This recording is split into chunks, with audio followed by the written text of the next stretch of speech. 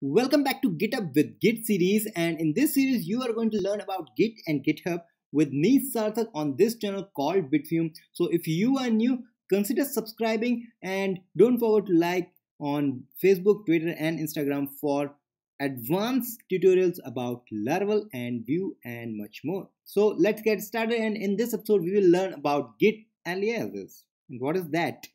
So let's move and call the Jarvis to turn the page. And again, Jarvis is not here. Maybe he's on a vacation.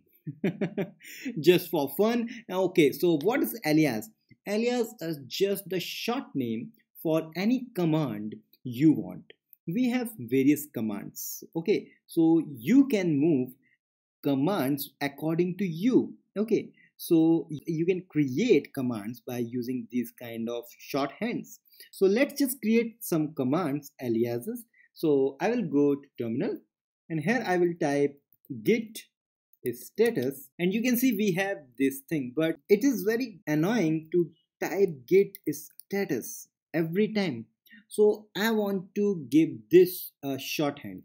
So I will say git config -- global, and now I will say alias dot the alias you want to give. So I will give status as st.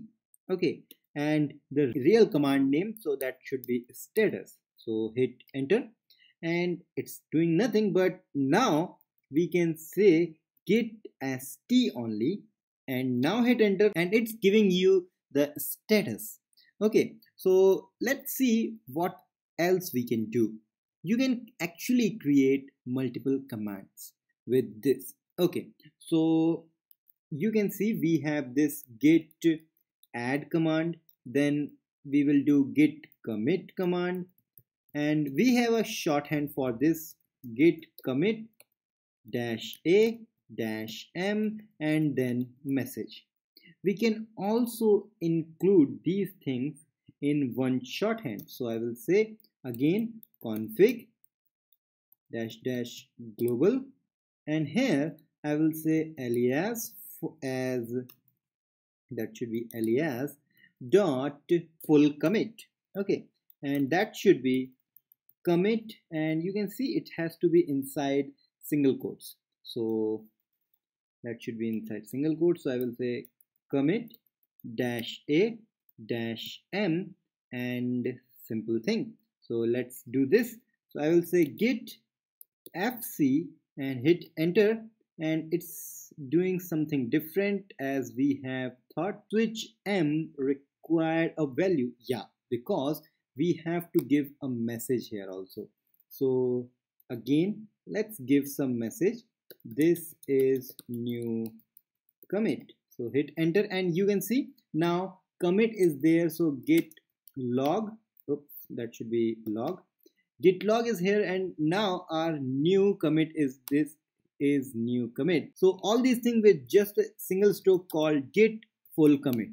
Okay, we have actually making alias for and shorthand.